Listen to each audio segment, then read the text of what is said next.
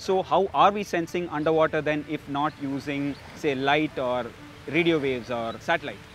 And that's where I began digging deeply, and I understood that sound was the key to understanding the ocean better. And that started off my journey where I did my PhD in underwater acoustics, and I've never looked back since then.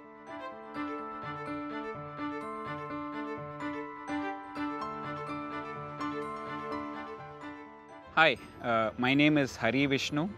I'm a senior research fellow in the Acoustic Research Laboratory, housed within the Tropical Marine Science Institute in the National University of Singapore. My research is on underwater acoustics and signal processing, which is basically I study how sound travels in the ocean and how we can use this and use sound to sense the oceans around us.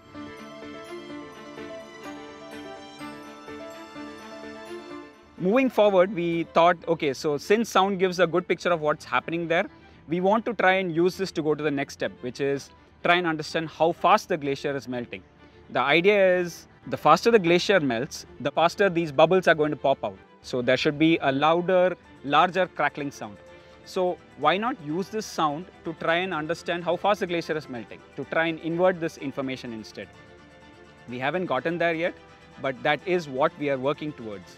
And in the long run, we are trying to develop insights based on what we've got from this large system.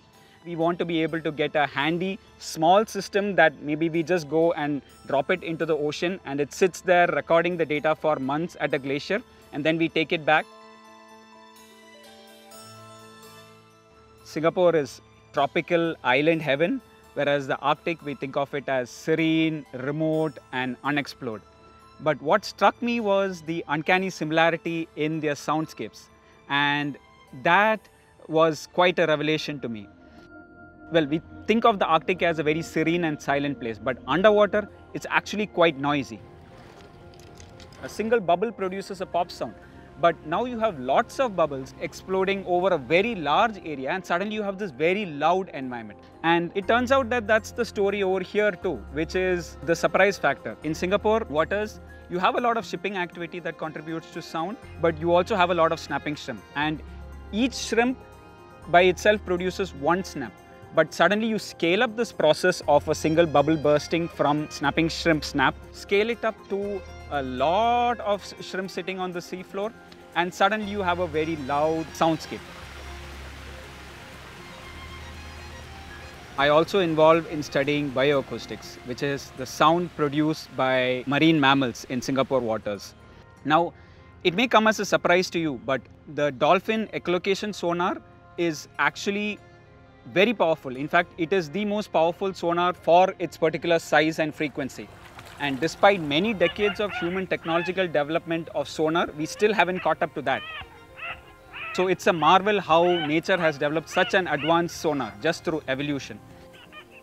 And the hope is that by tapping into this, we can use such intuitions for developing our own more powerful sonars. My advice to the next generation trying to pursue ocean sciences or oceanic engineering would be, these are great times to live in. You have a lot of opportunities. You have a lot more opportunities than the previous generations.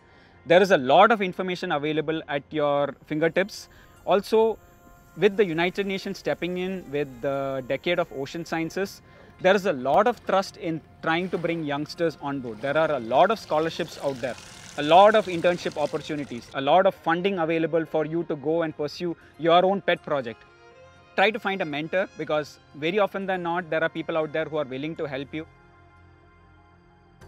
We know less about the depths of our ocean than we know about the surface of the moon or Mars. There's a lot more it has to teach us. We have a lot of new medicines we can discover from under the oceans. We have a lot of new energy resources that we can develop. So next time you go out to the beach, don't just think about not littering. Yes, very important, not litter, but imagine what the ocean is about, how it connects you to the rest of the world.